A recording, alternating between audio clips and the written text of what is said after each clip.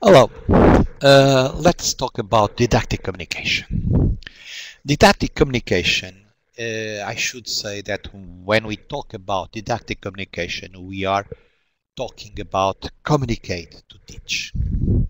And the question is, how do we memorize? How do we learn? And how shall we teach according to, of course. In the let's say according to physiological and psychological point of view, we memorize like this. It's like you have a huge screen in front of you and everything is just, let's say, playing up till one moment that a click will appear and means that it's important for you. And as much as it is important for you, you start recording. Up till one moment you say, oh, it's no good, you erase it, or it is very important. And you have to memorize not only in the working memory, but as well as in a long-term memory.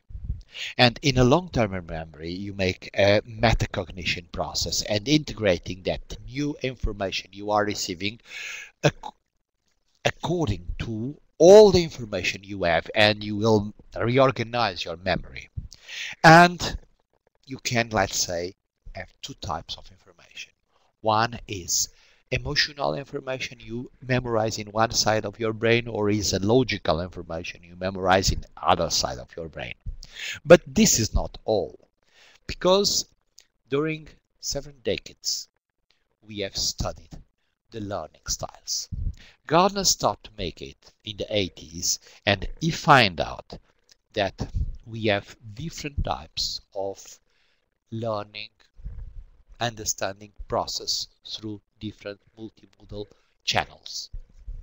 Fleming systematized that in the VARC model, and Antonio Damasio and Joan Stiles have made their research about the different areas of the brain in order to find which area will memorize each thing using a different tool. Since the 18th century, research has been done about identifying brain areas for memorizing things. Brodimon in the beginning of the 20th century as well made his research, but the tools were not good enough to identify properly it.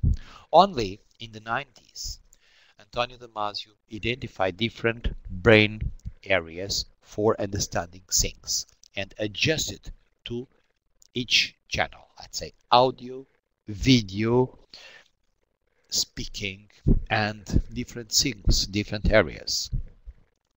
This is not so important. We go into it deeply just to have for you to have an idea about how does it this.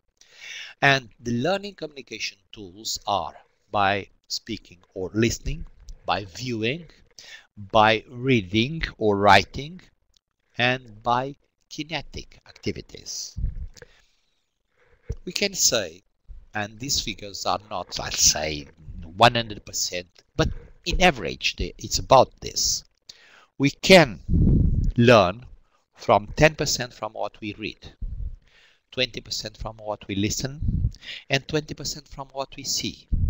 This means that we can learn no more in a better conditions about 50% of what is the contents. And this is what we teach. Let's say it's a behaviorist approach. And we teach not using, when we see not only images, videos, but we see as well non-verbal communication, which we make with our eyes, with our hands, with our body language, and things like this. But for we learn, it's, let's say, a constructivist approach. And we learn from when we are saying, because our brain is organizing the information, or when we are teaching, because we have to organize everything in all details to teach and to try to make ourselves understanding. This is the process, and this is important for us to know how does it works. The question is, are the learning styles profiles standard and static? I should say that it changes according to learning profile and the moment of the learning you are in the cycle of learning and scientific areas you are working in. This is what research points out and emphasizes the different aspects. Let us see a small detail about this. Leiber, in his research, he points out that 60%, 65% are mainly visuals, 30% are auditory learners, and 5% are kinetic learners.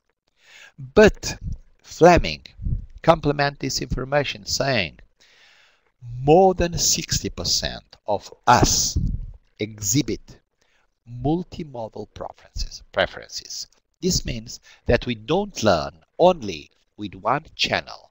We use different channels and they should be synchronous for we make a synergetic effect of understanding and learning. It means that according to the standards, we have, let's say, 20% of listening, 20% of viewing, and 10% of reading. But if you are an auditory preference in your learning process, your capacity of learning by listening is higher. Or if you are a viewer, you use more what you see for understanding and for learning, or if you are a reader. But it's very important that all of this information should be synchronous. Otherwise, it's an obstacle and makes your understanding more difficult. This, let's say, everyone can identify, can remember in one conference that you have participated, you have seen your PowerPoint of the presenter going in one direction and the presentation going in another direction. This is very difficult for our students to understand according to these circumstances. So we should use our voice, we should use images, good presentations, non-verbal communication, and strong images. We should use as well texts, very well organized, very well systematized, and pay attention. We should use different semantics for different channels. If we are speaking, we don't use the same organization as we are if we are writing or if we are using images on our communication. I should like now to ask the opinion of our experts about these subjects, and I hope it will be very interesting and very helpful for you. Thank you very much.